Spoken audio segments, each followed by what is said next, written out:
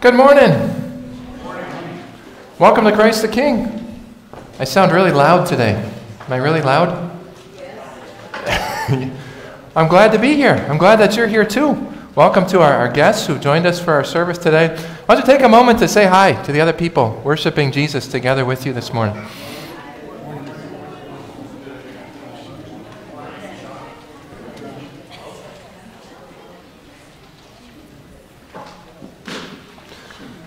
In your worship folder today, you'll notice that you got a connection card. We've been using these each week. If you're a visitor today, we'd love to have you put down your name and some information so we can contact you and invite you back to our church. For everybody, members and visitors, on the back side, you can put some prayer requests. You can make comments about our service or our sermon today. And in our prayer of the church this morning, we're going to pray for a number of people whom you wrote down on your connection cards last week as people needing prayers. So I appreciate that way to stay connected with you. There's a whole bunch of things in our world for us to focus our attention on. But God's Word today stops us, and it reminds us of something. The Bible today reminds us that everything in this world is just a shadow, because the real thing is Jesus.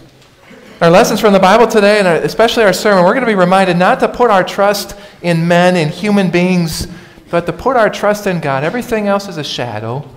The reality is found in Christ. If you open up your worship folder to page 4, you'll see our verse of the day is from Colossians chapter 2, verse 17. Let's read that verse together. These are a shadow of the things that were to come. The reality, however, is found in Christ. Begin by singing our opening song. We've been using it throughout the season of Epiphany. It's the song, Christ Begins.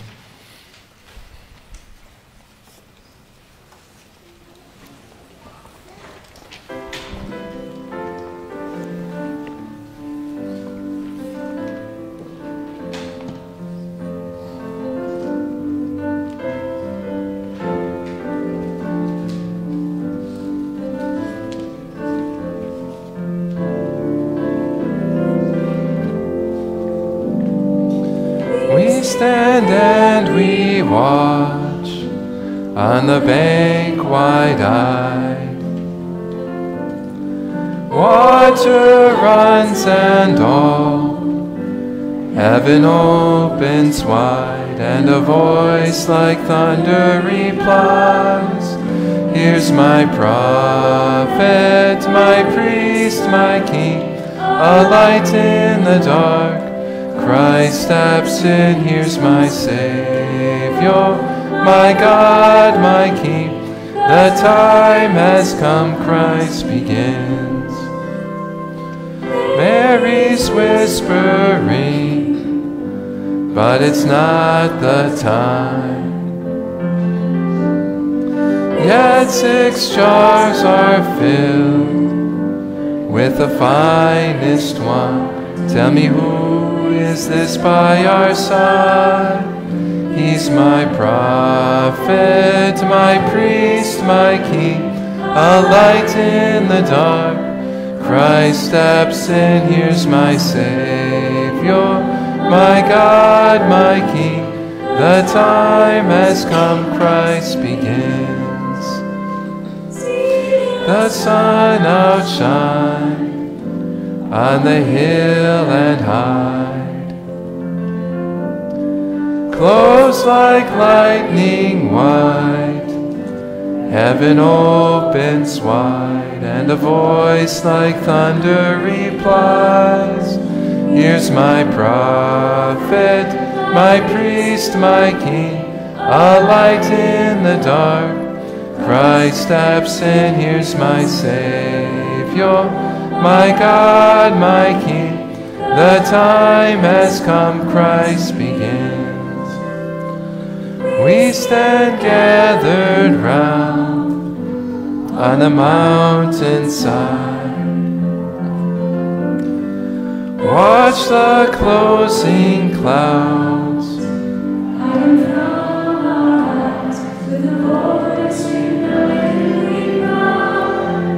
Here's my prophet, my priest, my king, a a light in the dark. Christ steps in, here's my Savior, my God, my King. The time has come, Christ begins. Please stand. Continue with our confession of sins on page 6. In the name of the Father, and of the Son, and of the Holy Spirit. Amen. The Bible warns, there is a way that appears to be right, but in the end it leads to death. Too often we followed our own sinful ways instead of the way of the Lord. Even worse, when we've sinned, we blame God for what we ourselves have done. A person's own folly leads to their ruin, yet their heart rages against the Lord. Instead, let's confess our sins together to our God. Holy and merciful Father, I confess that I am by nature sinful, and that I have disobeyed you in my thoughts, words, and actions. I have done what is evil and failed to do what is good. For this I deserve your punishment, both now and in eternity. But I am truly sorry for my sins, and trusting in my Savior, Jesus Christ, I pray, Lord, have mercy on me, a sinner. We'll pause for a moment of silence to each privately confess our sins to God.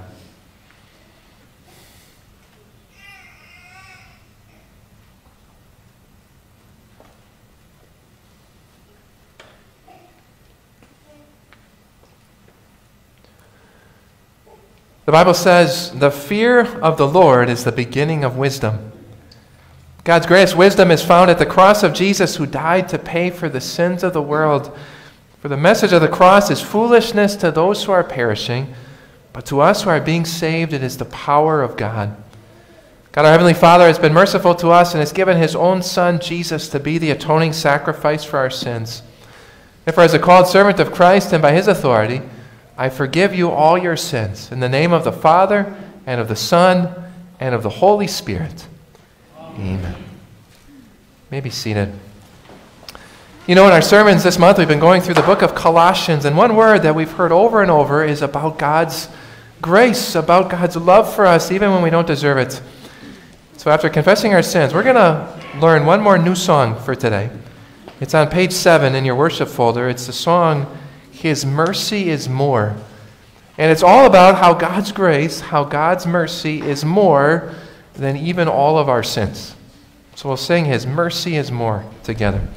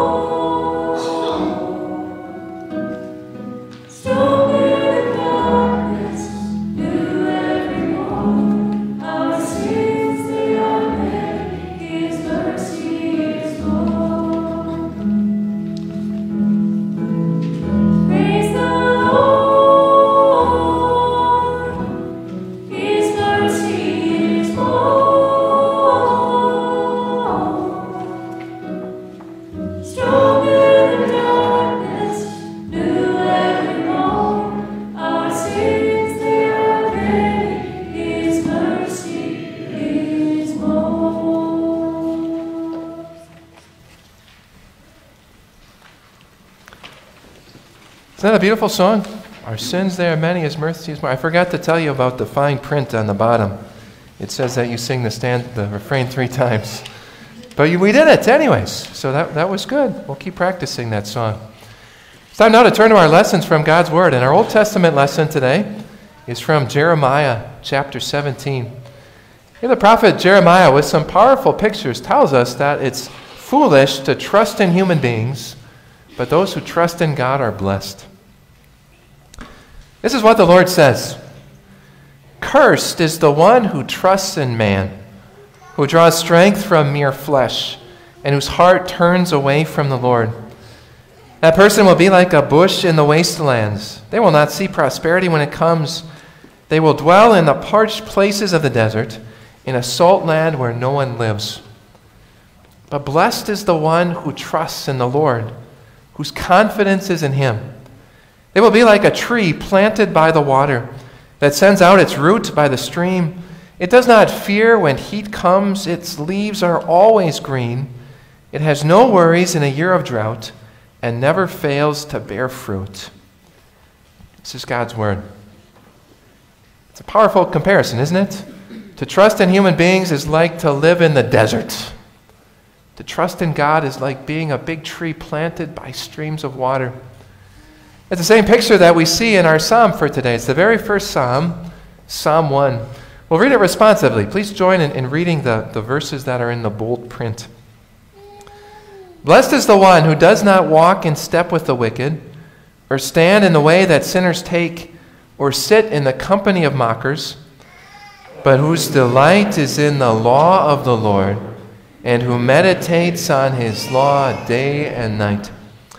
That person is like a tree planted by streams of water, which yields its fruit in season and whose leaf does not wither. Whatever they do prospers. Not so the wicked. They are like chaff that the wind blows away. Therefore the wicked will not stand in the judgment, nor sinners in the assembly of the righteous. For the Lord watches over the way of the righteous, but the way of the wicked leads to destruction. Please stand for the reading of our gospel lesson.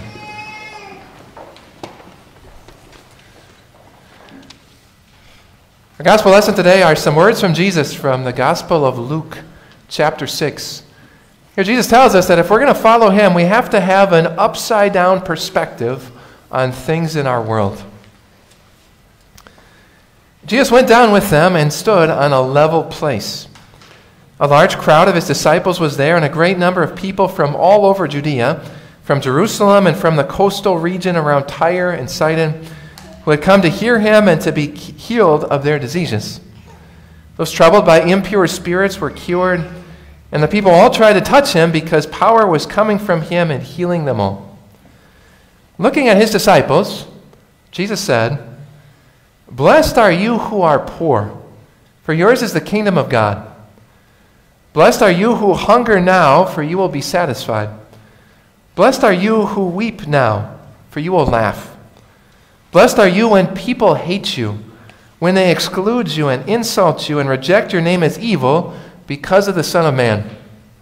Rejoice in that day and leap for joy, because great is your reward in heaven, for that is how their ancestors treated the prophets. But woe to you who are rich, for you have already received your comfort. Woe to you who are well fed now, for you will go hungry. Woe to you who laugh now, for you will mourn and weep. Woe to you when everyone speaks well of you, for that is how their ancestors treated the false prophets." This is God's word. You may be seated. For our next song, I invite our Sunday school children to come up here to the front. They're going to lead us in singing the song, "Shine, Jesus, Shine." Note that the children will sing verse 1 and then all 3 refrains. And we, as a congregation, are invited to join in singing verses 2 and 3.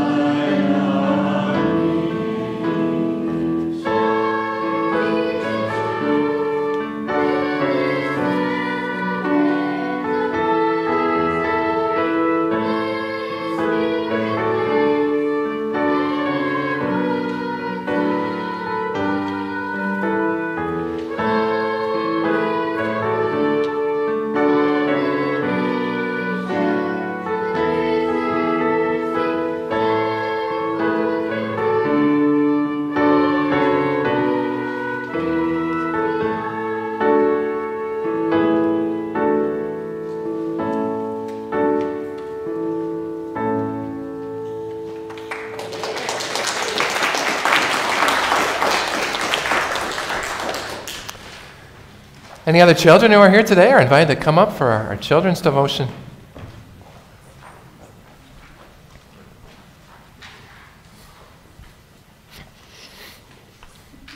Thanks for singing today. That was great. It's good to have you all here. Today I have to stand kind of over here because I want to show you something. All right? I can do something really cool on the floor. All right? Watch the floor. Are you ready? Wow, isn't that cool? I can make a hand on the floor. Have you ever seen something like that before? Yeah, of course you have, right? You're not very impressed. It's a shadow, right? It's a shadow, and I can move my hand around, and I can do all these things, and shadows are pretty cool, right? But what would you say? What's cooler, a shadow or the thing that actually makes the shadow? Yeah, I know. Some people can make animals and shapes with their hands. I'm not able to do that.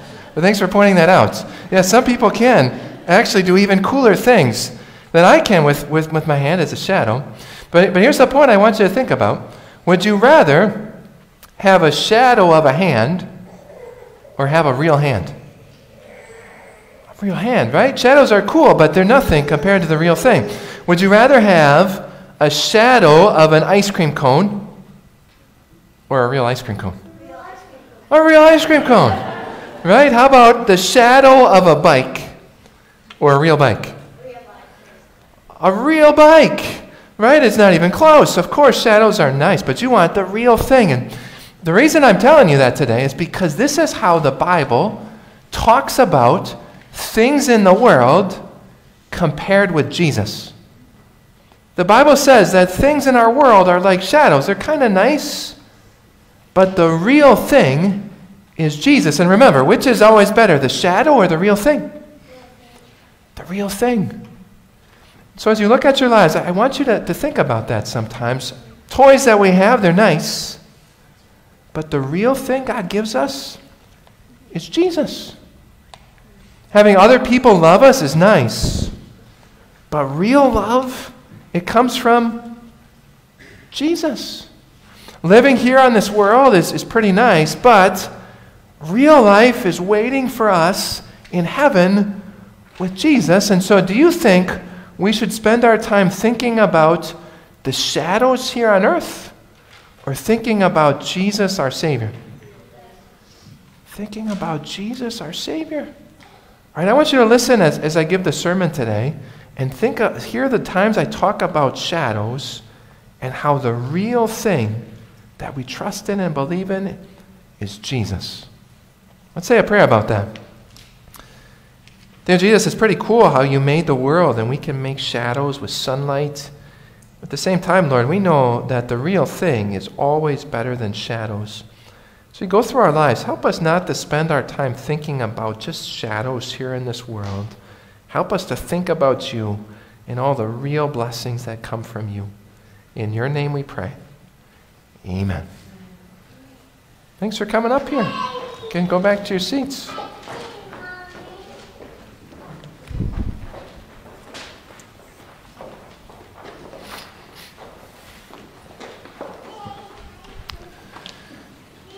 In our sermons this month, we've been working through the book of Colossians. We're to our fourth sermon. There's going to be 6 total.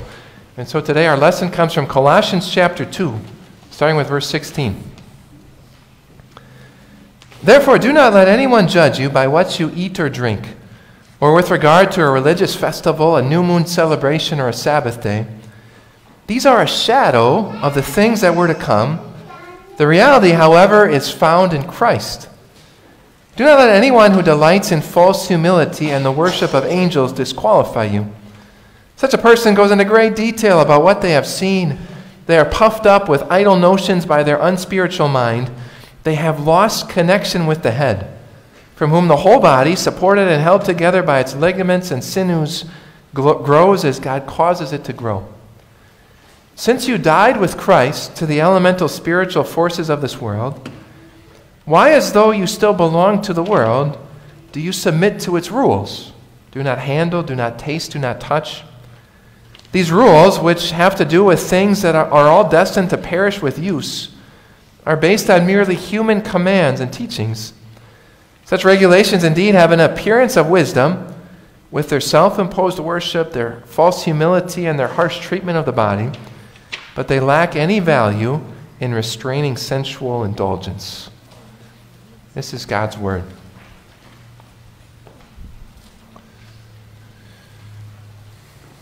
Dear friends in Jesus, I once visited with a woman who was a Mormon. Sadly, the Mormon church doesn't follow the teachings of the Bible. They add an extra book, the Book of Mormon, which changes a lot of what the Bible says about Jesus.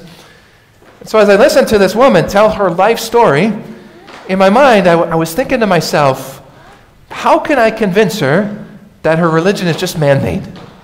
How can I help her see how much better Jesus is? I was anxious. It's one of those moments where I wanted to make sure I said the right thing. Suddenly, though, she stopped her life story, and she said to me, I've got one question for you. At your church, can people drink coffee? My church says people aren't allowed to drink caffeine. I said, yes, at our church you can drink coffee. And she said, good, I'll go to your church then. I thought, I wish it were always this easy. Right? It's good we don't have traditions like that, right? No drinking coffee, it's good we don't make extra rules on top of God's word, right? Or do we? Let's be honest, every one of us looks for ways to feel close to God. Every one of us looks for ways to feel like we're better than other people. So what is it for you? Maybe you don't look down on other people for drinking coffee. But what are the ways you judge the people around you? Maybe it's you look around and you say, well, I'm at church today and so isn't here, so I must be closer to God than he is. Or you think, look at what she's wearing. I'm so much nicer dressed than she. I must be closer to God than she is. Maybe you think about the people that you know and you say, well, I don't drink as much as he does. I don't smoke like she does. And I stay awake during church, unlike those people. And I must be closer to God than they are. Those thoughts ever cross our minds? Right? Even a traditional church like ours, we can have lots of traditions. So it's good for us to hear what the Apostle Paul wrote to those Colossians long ago. He started by saying, do not let anyone judge you by what you eat or drink, or in regard to a religious festival, a new moon celebration, or a Sabbath day. It sounds like in Colossae, the city in the ancient world, it sounds like Christians were judging other Christians, just like we were talking about. And so Paul says to them, don't let anybody judge you based on what you eat or drink, or on what day of the week you worship. Now, when you hear that, there should be a question that comes to your mind. Do you know who it was who told the Israelites that they were not allowed to eat pork? God did. Do you know who it was who told the Israelites that they needed to hold specific religious festivals every single year? God did. Do you know who it was who commanded the Israelites to observe the Sabbath day, always to worship on Saturdays? God did. So this question should come to your mind. What's up with that? Right, maybe we can understand not following man-made rules, but aren't we supposed to follow God's rules that he gave in the Old Testament? Yes or no? And you all kind of shudder like, don't look at me. I don't have to answer that. Well, listen again to what Paul says. He says, don't let anyone judge you by what you eat or drink, or in regard to a religious festival, a new moon celebration, or a Sabbath day. For these were all a shadow of the things that were to come. The reality, however, is found in Christ. A few weeks ago, I was playing with my boys in the backyard when I saw a shadow go across our lawn. Instinctively, I looked up. You know what I saw? A bald eagle. It was really cool. Do you know what I forgot about the moment that I saw the bald eagle? The shadow. I'm glad that I saw that shadow, but I'm way gladder that I saw the actual bald eagle flying in the sky. Shadows are helpful, right? Shadows point us to something else, but shadows are nothing compared with the real thing. So this is what Paul is teaching us.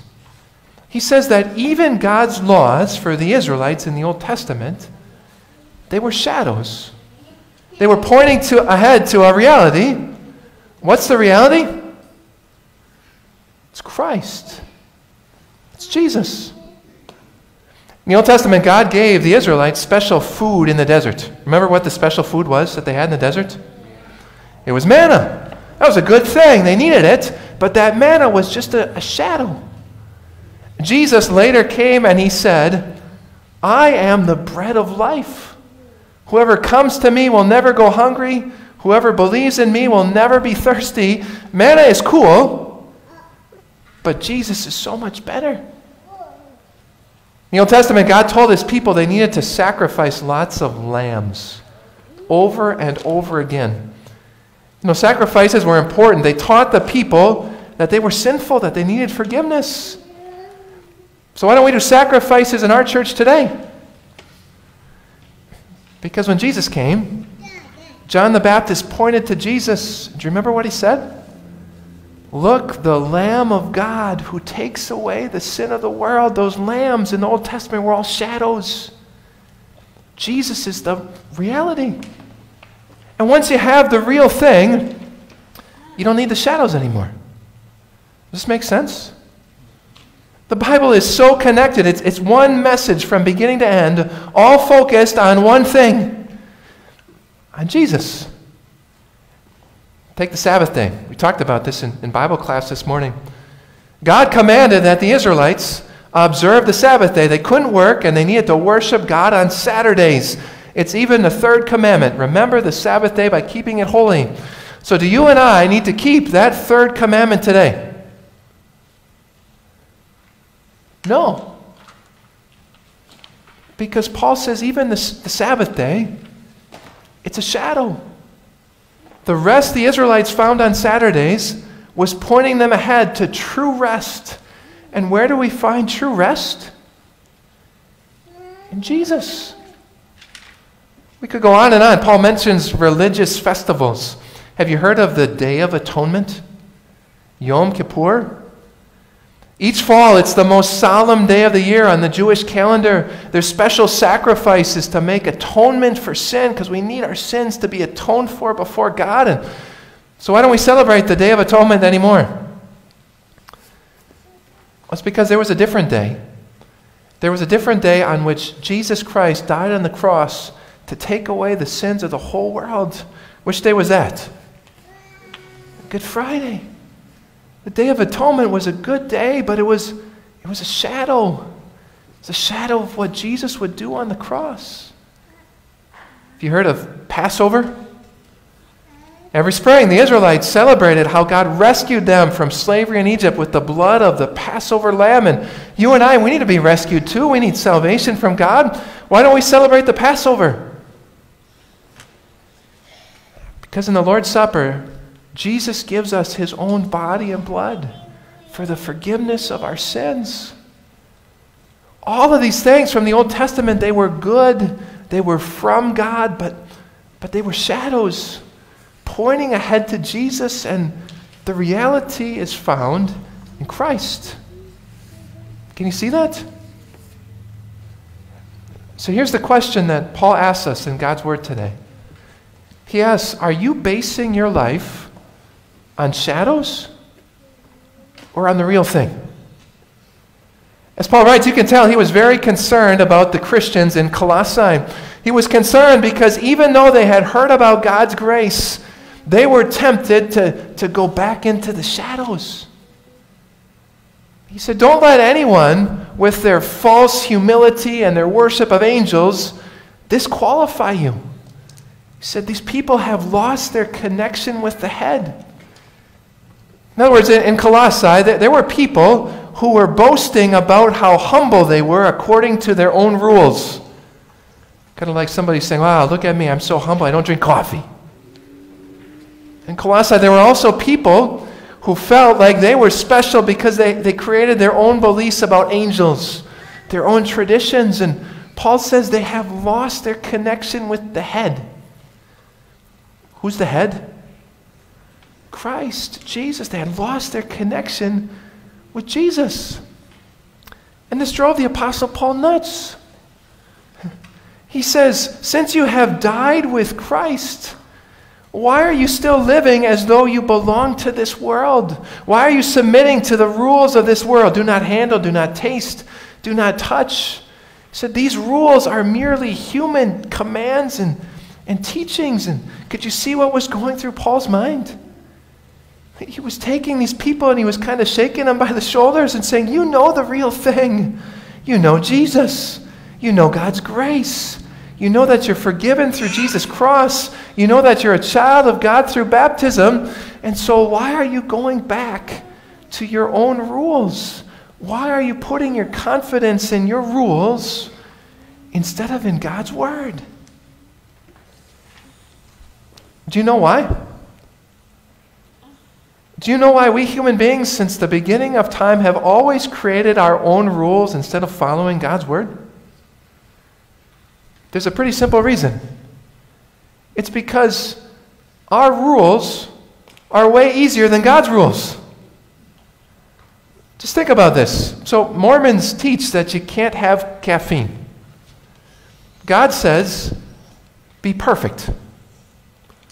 Which is easier to follow? Catholics sometimes say that during the season of Lent you can't eat meat. Jesus says, do not look at another person lustfully. Which one's easier to follow? Sometimes we boast about, well, I go to church every single Sunday. And God says, love the Lord your God with all your heart and with all your soul and with all your strength and with all your mind. Which is easier? You see what I mean? We create man-made rules because they're so much easier for us to follow than the actual commands that God gives us in the Bible. But do man-made rules, do they actually make us good? At the end of our lesson, Paul says this. He says, such regulations have an appearance of wisdom. With their way of worship, with their humility, with their harsh treatment of the body, they have an appearance of wisdom, but they lack any value in actually restraining sensual indulgence. Do our rules make us good? No way. Maybe they make us look good in other people's eyes, but not in God's eyes. What we need most isn't to avoid certain foods. It's to get a new heart. What you need isn't to cut caffeine out of your diet. It's the forgiveness of sins. What we need isn't to worship God on Saturdays. It's to worship God with our whole lives, 24/7. So don't base your life on shadows. If any part of you thinks that by keeping your rules, that makes you good in God's eyes, you have lost connection with the head. If any part of you thinks that all you really need is to change a few things in your life and then you'll be good, you've lost connection with the head. If there's a part of you that thinks you can fix it on your own, lost connection with the head. There's a voice inside of you that's telling you that you just need to try harder. You just need to work more and things will work out. You've lost connection with the head. If you think that what you eat or what you wear or how you behave has any impact on God's love for you, and you've lost connection with the head. So just shadows. You see that? Paul says these are all shadows of the things that were to come. The reality, however, is found in Christ. The gospel message of Jesus is so much better. The gospel tells us how we get a new heart. It's not by working harder. It's by being washed of our sins in baptism to become God's child.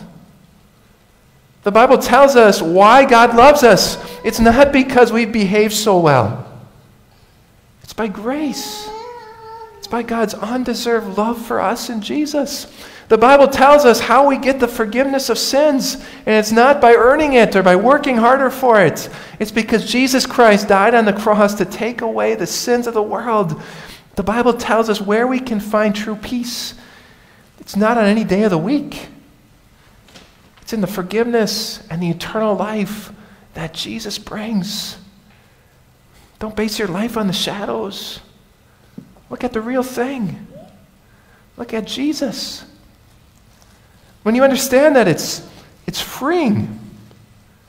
In our country, we like to talk a lot about freedom. And God in the Bible talks a lot about freedom too. And that's what he's talking about here.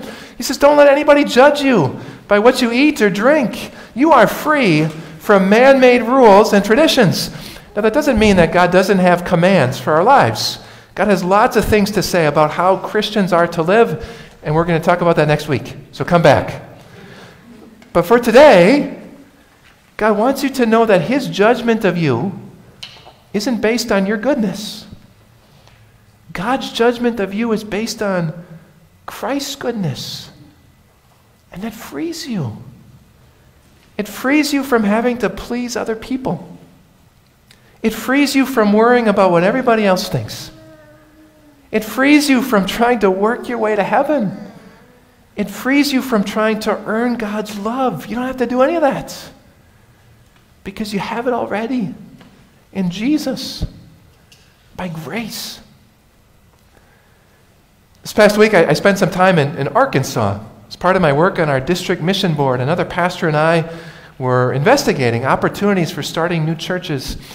And in Little Rock, we met with a little group of 9 WELS Lutherans who'd like to start a WELS church in Little Rock. And it was pretty striking, just 9 people in the city of hundreds of thousands of people. And I'll admit, there was this little part of me that wanted to ask these people, why don't you just go to another church? Right? Is it really worth all the effort to get a new Lutheran church here? And thankfully, I didn't ask that, because in the middle of our meeting, one of the ladies started talking. And she mentioned how she has a daughter who's in college. And this daughter goes to a Christian college somewhere in Arkansas. And she says, do you know what our daughter tells us about her college? She says, Mom and Dad, there's no grace here. I go to chapel every day, but there's no grace. I go to Bible studies all the time, but there's no grace. I go to church with my new friends, but there's no grace. They're nice people. There's lots of rules, but there's no grace. And the lady said, this is what we've found in the Lutheran church. We've heard about God's grace. And then before me or the other pastor could say anything, the husband, the dad, he started telling his story. He said that he grew up an atheist. He wanted nothing to do with God, and some Sunday, for some reason, he happened to go to a Lutheran church. And then he went back. For years, Sunday after Sunday. He said there wasn't any moment, there wasn't some special experience, but over time, something changed his heart from the inside out. Do you know what he said it was? God's grace. And he heard about God's free grace to us in Jesus. And so he said, there's lots of places that have lots of rules. There's lots of places where you can find good motivational speakers. There's lots of places that have great programs or fun kids' activities. But that's not what me and my family need. We need God's grace in Jesus. And my heart smiled. Those people get it, right? This is what it's all about. God's grace to us in Jesus. This is what sets Jesus apart from everyone and everything else. This is what makes Jesus different than all the shadows of this world. Have you ever heard what Buddha's last words were? So there was actually a man named Buddha who was the founder of the religion of Buddhism. He lived actually before the time of Jesus. Do you know what Buddha's last words were as he lay on his deathbed? He said, "Strive unceasingly." You hear that? I guess that makes sense, right? We say stuff like that. Keep working hard. Strive unceasingly. That was his last words. Compare that with some of Jesus' last words. As Jesus was on the cross, what did Jesus say? It is finished. It is finished. Can you see the difference? That's where peace is found. It's found at the cross of Christ. That's where our strivings can cease. That's where our regret and our guilt, it gets put to death in the cross of Jesus. Jesus says, for you and for me, it is finished. Your life isn't about don't handle, don't taste, don't touch. You can drink coffee. Don't live in the shadows. You have the reality. The reality is Christ. Amen. Let's say a prayer. Dear Lord Jesus, we can relate to these Christians in the city of Colossae. Even though they'd heard about you, they were tempted to turn back to their own rules and traditions and to raise them above you and your word. Dear Lord Jesus, we ask that you forgive us for every time we judge other people based on our standards and not on your standards. Forgive us for every time that we think that it's our goodness and our keeping our rules that's going to make you love us more. Dear Jesus, show us again and again your grace, your undeserved love for us that led you to die on the cross, to die for sinners like us. Help your grace to be what fills our hearts, that frees us from rules and traditions, and that leads us to show that love to other people too. May this church, may other churches continue to teach about your grace. In your name we pray. Amen. Continue by confessing our faith in God with the words of the Nicene Creed. Please stand.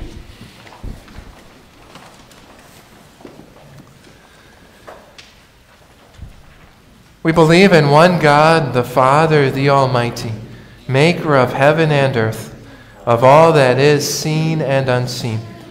We believe in one Lord, Jesus Christ, the only Son of God, eternally begotten of the Father, God from God, light from light, true God from true God, begotten, not made, of one being with the Father. Through him all things were made. For us and for our salvation, he came down from heaven, was incarnate of the Holy Spirit and the Virgin Mary, and became fully human. For our sake he was crucified under Pontius Pilate.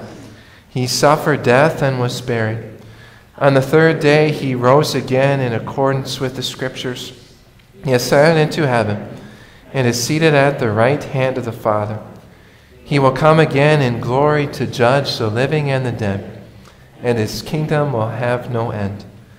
We believe in the Holy Spirit, the Lord, the giver of life, who proceeds from the Father and the Son, who in unity with the Father and the Son is worshipped and glorified, who has spoken through the prophets. We believe in one holy Christian apostolic church. We acknowledge one baptism for the forgiveness of sins. We look for the resurrection of the dead, life for the world to come. Amen. You may be seated. So at this point in our service, when we talk about our offerings to God, and today I just want to mention something that you know, but our friend, our member Ron Brancala has passed away. And one of the things that Ron did behind the scenes, he did a lot of things behind the scenes, was that for the last many number of years, Ron has been the one who's faithfully collected our offerings and counted them and deposited them and faithfully kept track of your gifts to the Lord. And so one of the many reasons that we're going to miss Ron is for his faithful and his honest work in dealing with the finances here at our church. And so I'm thankful for the blessing that he's been to our congregation. I'm also thankful, though, that over this past week, the members of our stewardship team here at church have done everything they can to take all of those finances and offerings under control. And so I'm thankful for our treasurer, Dana Smith, and for Mario Isley, who's going to fill in as our financial secretary, and Dave Francis and Sam Reed and Joe Doohan. I'm thankful for how our church leaders have come together, losing one of our members, and also making sure that we have good systems in place when you give your offerings. And so hopefully you know and believe this, but when you give offerings here to our church, that they're taken seriously, they're protected and deposited to make sure that what you give goes toward Jesus' work here at our church. And so thanks for your generous offerings for our ministry. We're going to go to our God now with our prayer of the church. We have a lot of people to pray for, and so we join our hearts together in prayer. Dear Heavenly Father, what a blessing to know that you are a God of grace. That means that there's no doubt that you love us on good days and bad days, when we deserve it and when we don't.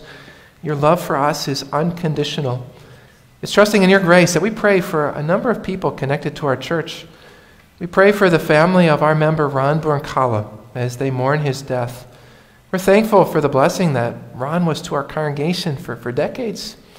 He faithfully attended worship, he sang in our choir, and he served you behind the scenes in many ways. We're thankful for the blessing he was to us, and we're thankful that he's with you in heaven. Please bless his family as they mourn in this difficult time. We pray for another member of ours, Ruth Curtis, who seems to be nearing the end of her life. As she rests in hospice care at this time, we pray that you be with her. Bless the nurses who are helping her. Be with her daughter, Lydia, who's taking care of her. Lord, may whatever days she has left on earth be good days. And when it's your time, may you take her home to be with you in heaven. Pray for our member, Steve Vaughn, who's been hospitalized with an infection. We're thankful that it seems like that infection is being beaten back. Pray that you continue to bless his recovery.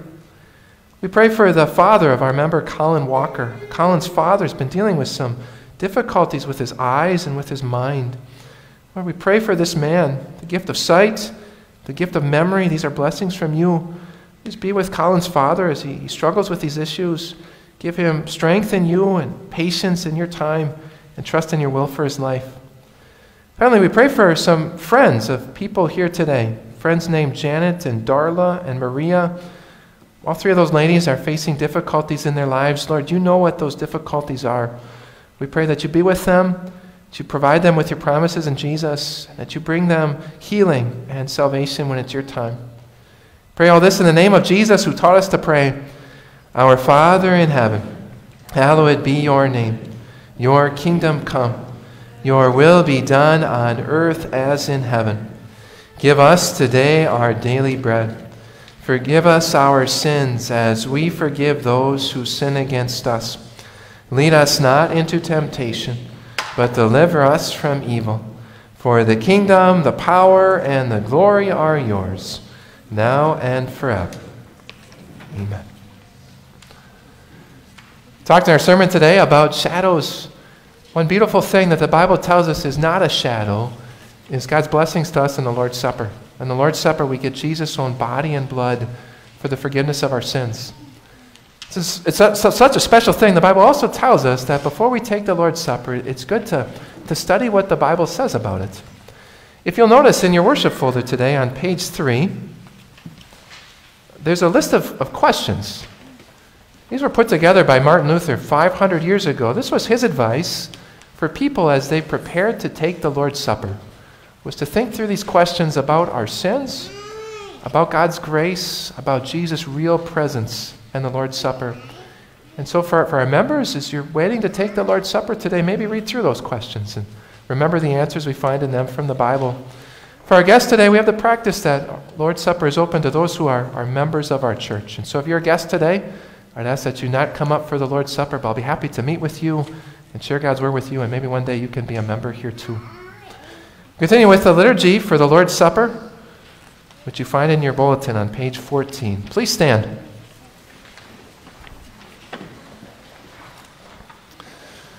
The Lord be with you. And also with you. Lift up your hearts. We lift them up to the Lord. Let us give thanks to the Lord our God. It is right to give him thanks and praise. Praise to the God and Father of our Lord Jesus Christ. In love he has blessed us with every spiritual blessing. Now have come the salvation and the power and the kingdom of God and the authority of Christ. To him who sits on the throne and to the Lamb be praise and thanks and honor and glory forever and ever. Holy.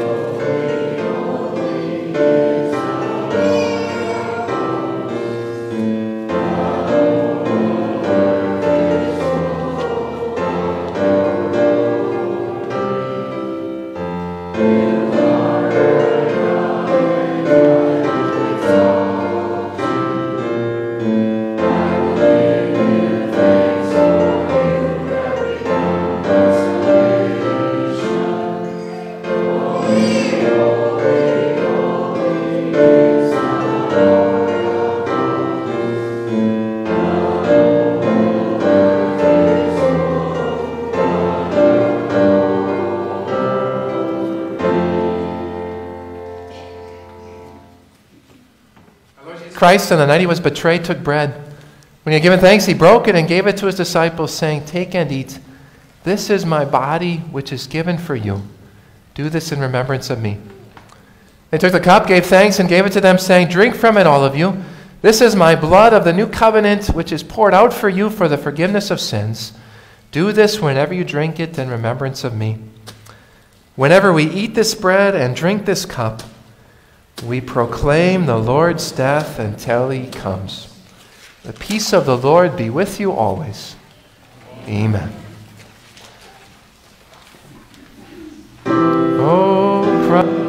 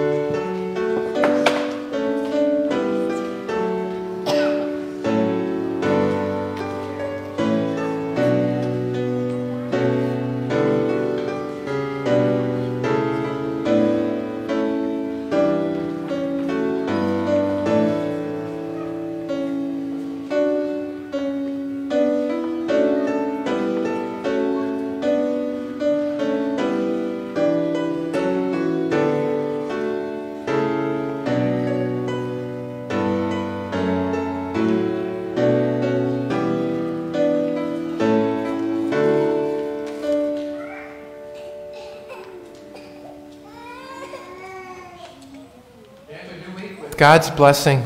The Lord bless you and keep you. The Lord make his face shine on you and be gracious to you. The Lord look on you with favor and give you peace. Amen. We'll sing our last song, I Am Trusting You, Lord Jesus.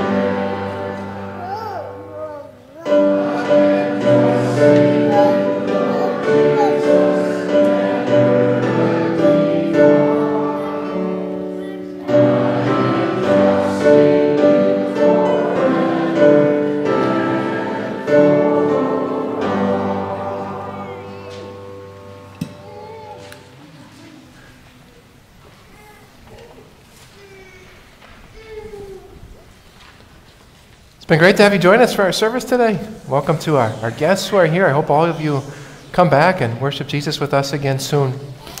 Just two special things coming up the next couple of weeks. First of all, Ron's funeral is this coming Saturday at 1 o'clock, and there'll be visitation before from 12 to 1, so you're all invited to join us for that. There won't be any meal after the service. Ron's children have other plans, but come and join us for the viewing and for the service on Saturday. And then a week from Wednesday is Ash Wednesday. And so a week from Wednesday, we'll start up our Lenten dinners and devotions. That means each Wednesday night after this coming Wednesday, we'll have a meal at 6 o'clock, and then we'll have a Lenten devotion at 7 o'clock, starting on Ash Wednesday. And we had a great turnout when we did this during Advent before Christmas, so it'd be great to have many of you join us on Wednesday, starting on March 2nd. Take your time to talk to the people around you today, and you can leave when you're ready. God's blessings on your week.